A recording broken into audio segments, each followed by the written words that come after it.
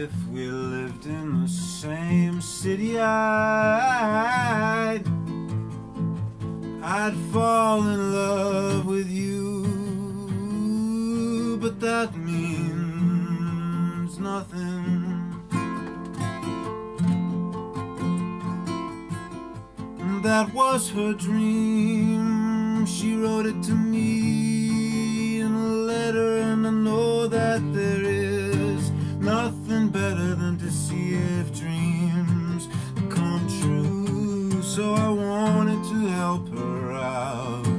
It was her dream after all, and I didn't even call. Oh, I didn't even fall in love about it. If we lived in the same city, I'd fall in love with you. Oh, that means nothing.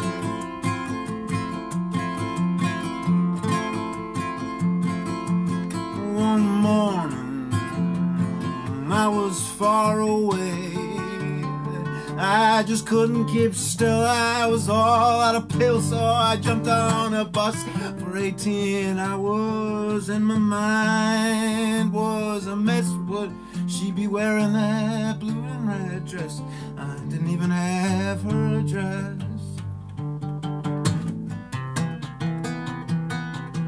When I arrived, I asked the man washing car windows at the red light for some general directions.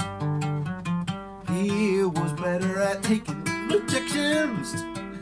So I walked and I walked and I walked and I walked, and the sun made my skin stick to my shirt, and a summer fling hurts. My heart couldn't pass the inspection, and I arrived at a door. I've been there before. I was just passing through back then. Didn't know she had a boyfriend. I didn't eat nothing all night and all morning, but I went and stopped and grabbed a 6-pack of beer. And when she opened the door, I said, hey, listen, I'm moving to Baltimore. 'Cause if we lived in the same city,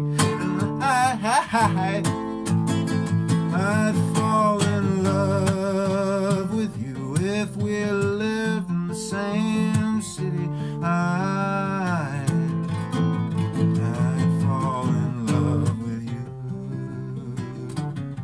But that means nothing.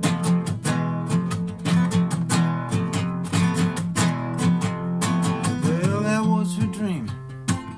The rest is a mess. But what did you think? She wasn't wearing that blue and red dress. She was wearing the brown one.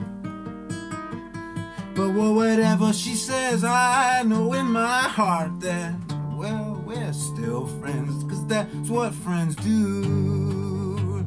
They help each other make their dreams come true. And she dreamt if we lived in the same city, I'd